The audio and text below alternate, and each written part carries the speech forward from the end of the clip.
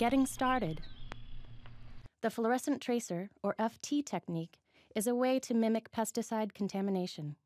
This non-toxic chemical is used to mark areas where pesticides may come in contact with skin, clothing, and surfaces. Like some pesticides, fluorescent tracers are invisible and cannot be seen when mixed, diluted, and applied under normal lighting.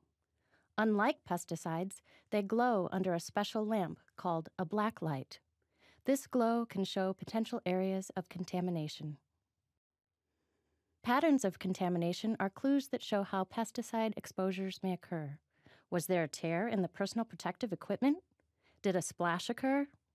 Using the FT technique will provide immediate visual feedback and a clear picture of contamination routes. This DVD was designed to complement the fluorescent tracer manual and kit. It will provide useful instructions to expand pesticide handler training. Please note that the manual is divided into 2 parts. Part 1 provides step-by-step examples of demonstrations, activities, and techniques. Part 2 provides helpful hints and information on obtaining supplies. You may find it useful to read Getting Started with Fluorescent Tracers. It may also be helpful to familiarize yourself with the contents of the kit. Additional copies of the manual in Spanish or English can be downloaded from the PNASH Center's website.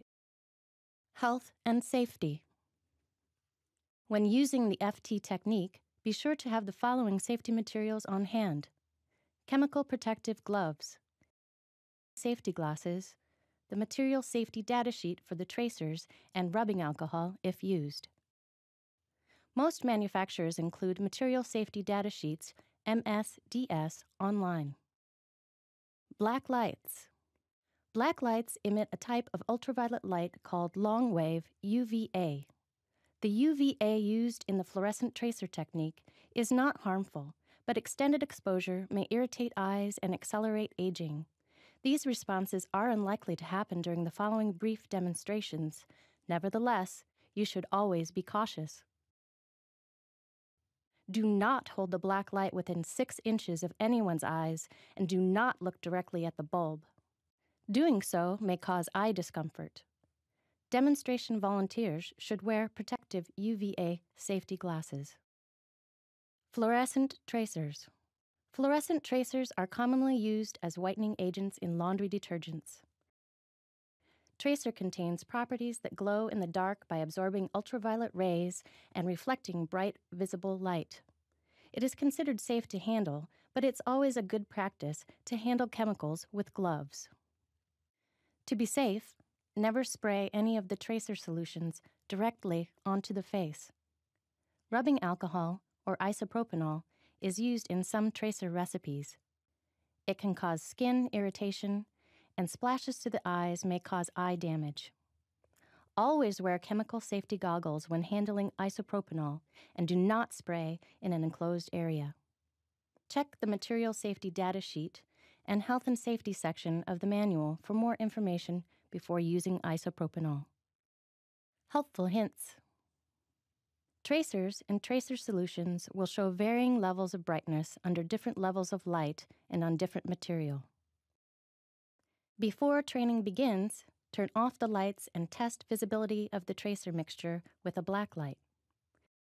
If you want a brighter, more visible glow, use a stronger black light or add more tracer to the recipe.